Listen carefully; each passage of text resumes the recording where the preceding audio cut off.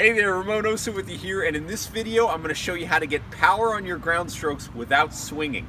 Let's get started.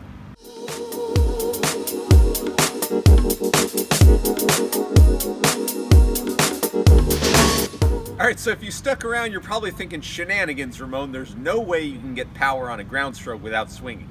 But hear me out, because in this tactic that I'm about to share with you, you can really use this to deal with any of those blasted balls that are right at you, or if you're playing against somebody who just likes to hit the ball as hard as they possibly can and doesn't know where the fourth ball is going to go, this will be a really useful tactic.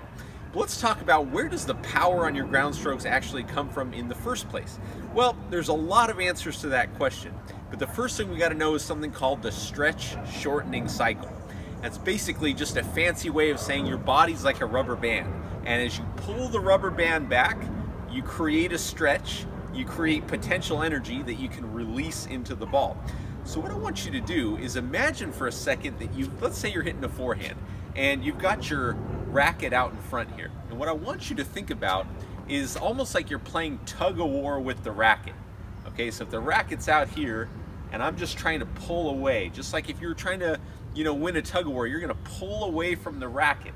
And what's happening is I pull my hips away from the racket, is I can feel a stretch that's happening in my core here.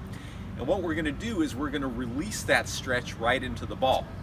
So as you can see, I'm pulling away from the racket and then keeping my hands in front. I haven't taken the racket back at all, but I'm keeping my hands in front, pulling away, and now if I wanna hit the ball, all I have to do is come around and the racket is gonna lay into the hit. The racket head is actually gonna go lag behind. You probably heard that before. It's gonna lag behind and it's gonna spring into the ball, and it's gonna create a ton of power without actually swinging at the ball. So like I said, this is a very useful tactic if you're playing against somebody who hits the ball really hard and you just don't have time to get into the stroke, or if you're just warming your way into a match and you want to make sure you develop that contact point first. This is a great way to kind of feel that. It's just let your hands stay in front of your body, rotate your hips away from the court, creating that stretch, and then rotate into the court and let the racket go right into the ball. So here's a little example of that on the ball machine.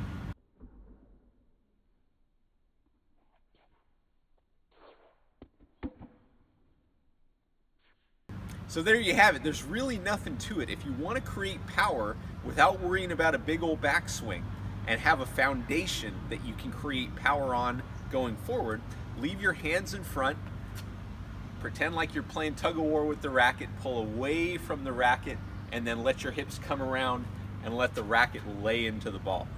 I hope you enjoyed this video. I had a great time making it for you. If it helped you, please click the like button.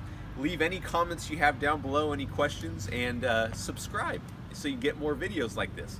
All right, and in the meantime, I've got a bunch of free trainings that you can have that'll really help your game down in the comments section or the description section. You can have them for free. So check those out, and I'll see you in the next one.